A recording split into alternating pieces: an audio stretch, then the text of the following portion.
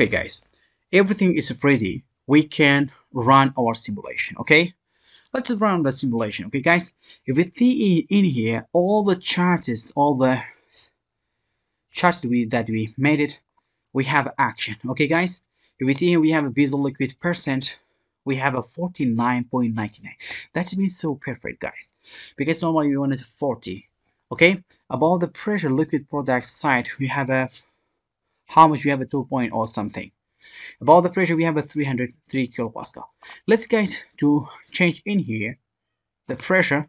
You change the mode to where, to how much, to auto. Okay guys, let's see here, no have any change between in here. Let's go to the PIC in here. I can change, for example, when you change the auto, I can go to the inside of the PV in here. For example, I can change to the 300, for example 20. Okay, before 330.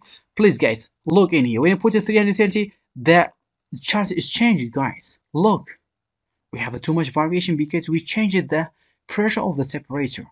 When you change the pressure of the separator, it's affected all the process. Let's shoot back to 330. Okay guys, when you put the 330, it's like it's become the normal line because you have a variation of the what of the chart in here. Look guys.